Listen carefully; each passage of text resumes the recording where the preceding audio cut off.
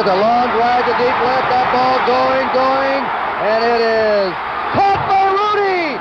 Joe Rudi rubs him of extra bases against the wall, and they nearly double up Perez at first. What a grab by Joe Rudi. That's the play of the series as Rudi goes back.